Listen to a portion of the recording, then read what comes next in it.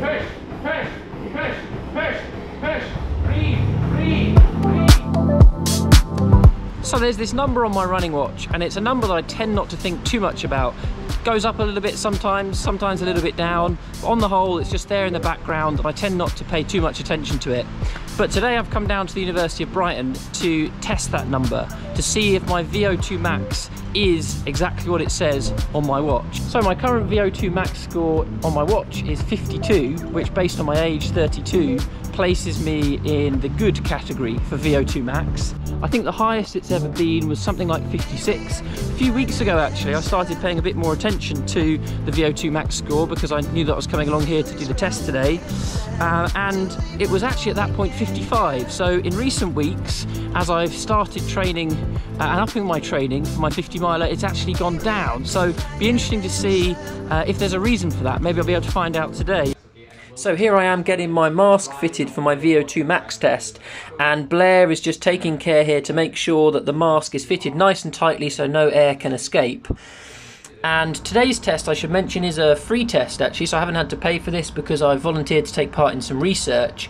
Aside from the VO2 Max test, I've also done some other tests today, including a full body scan, some blood tests, and also some other fitness tests too. And actually the body scan was really interesting because I've never seen my skeleton before, so I got to see an image of what that looks like, bone density, fat percentage, lean muscle percentage as well, so all really interesting stuff. You might notice there's a crash mat behind me. So that is, as you can probably imagine, for those who come flying off the treadmill, or those who need to crash out at the end. So I'm hoping that is not something that I'm going to have to use in today's test. The format of today's test is that every couple of minutes the speed at which the treadmill is going or the elevation on the treadmill will change. So actually I started the test with 5 minutes of just standing still so Blair could get my resting heart rate. That was slightly higher than usual, so it was going into the 80s and 90s at some point, but that was probably a bit of adrenaline there, anticipation of knowing what's coming in the later stages of the test.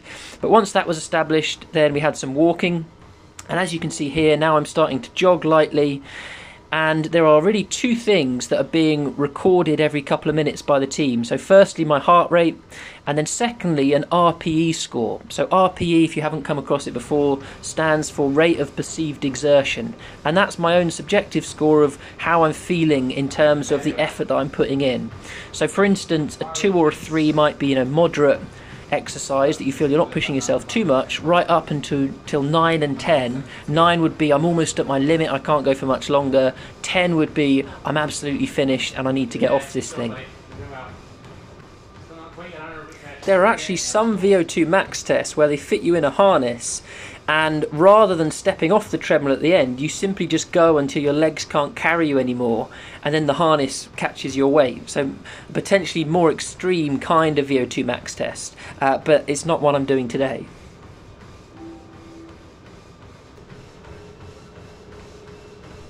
So this is where it's starting to get a bit more interesting. The pace is being upped on the treadmill, and there's a bit more elevation there too. I'm about to get a heart rate reading, which is going to come out at 177, and my perceived rate of exertion is now up to 5. So things starting to get interesting.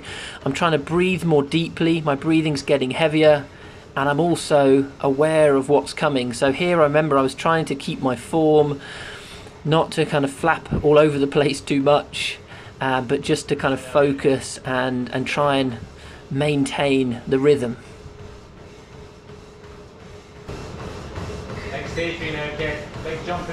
So we've got a jump in pace coming up. Blair has just informed me of that, and she's given me some good motivation. In fact, I have to say she was a solid motivator throughout the test, which really helps.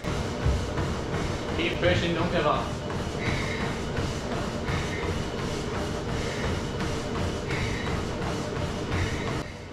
So my heart rate has just been read at this point as 183, so it's pushing up towards my maximum heart rate, which I know now is about 190. Perceived rate of exertion is 7, so we're getting towards the 10 now, so pushing in that direction. So yeah, probably not going to be going too much longer on this. So I'm currently running at 9.6 kilometers an hour with a 15% incline on the treadmill, which is roughly 6 minutes per kilometer, which on the face of it doesn't sound too bad in comparison to what I'm used to running. However, with the mask on and with what's come before, I am feeling quite strained at this point, and also the treadmill is just about to go up in pace significantly to 19.9 kilometers an hour, roughly a 3-minute kilometer with a 3% incline. So as you can see, that is the point at which I am done, and it's a pace that's very difficult for me to maintain. 3 minutes per kilometre. It's a 15-minute 5k pace, which, as someone who runs a 5k in 18:37, it's not a pace that I run for a long period of time. It might be a pace I do very short intervals at, but nothing for a great deal of time. So I'm all finished there, and as you could probably see, that it got to a stage where I indicated with my hand, I put it up, to suggest to Blair, like, this is the limit for me. I'm probably going to end up on the crash mat if I try and stick at this pace any longer. And then I'm warming down here, so just walking gently, trying to get my breathing back, and then in a second I find out my result, what my VO2 max actually is. Absolutely, try it. It's good fun. Yeah, I look forward to it. In a broad definition of fun. Yeah, very broad. Some people might consider it fun. Like it's good fun. So the final thing that is left to do here is to get my results, and there was lots of data that Blair went through here, most of which I'm not scientifically minded enough to be able to break down. However, if anyone wants to see the full breakdown, then I'm happy to send it through in case you want to see what a VO2 max test looks like. The important number for me, of course, is what my VO2 max score is, and that turned out to be 70.4. So wildly different from my watch's reading. As I mentioned earlier on in the video, my watch was saying 52. So yeah, 18 difference, 18.4 was the difference between the two scores. There are, however, a couple of things that could explain this. So firstly, when it comes to watches, they are of course trying to awkwardly calibrate a number of metrics other than lung function. Your watch cannot peer into your lungs. All it is doing is reading things like your heart rate in relation to speed, distance, things that you're doing, and then it's trying to produce a kind of prediction based on that for your VO2 max score. The gold test is to actually go and have the mask fitted and do the proper test, because that's going to be able to know exactly what is going on in terms of what your lungs are taking in and what they are expelling. So that's the first thing.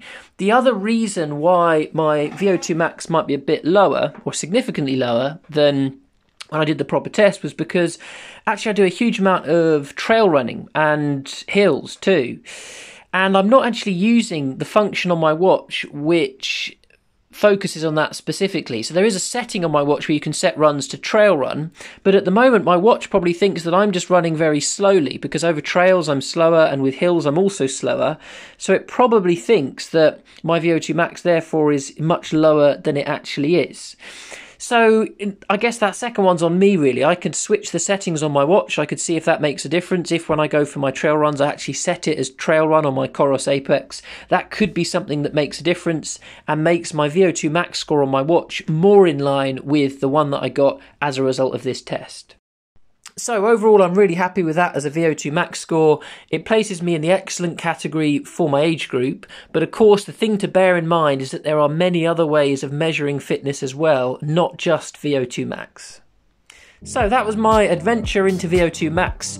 Let me know below if you've had a VO2 max test and how much that has differed from the reading that you've got on your watch. And also if you've got any other questions about what the VO2 max test was like or what to expect, then just drop those in the comments below and I can get back to you. So thanks for watching, have a good week, enjoy your running, and I'll see you all in the next one.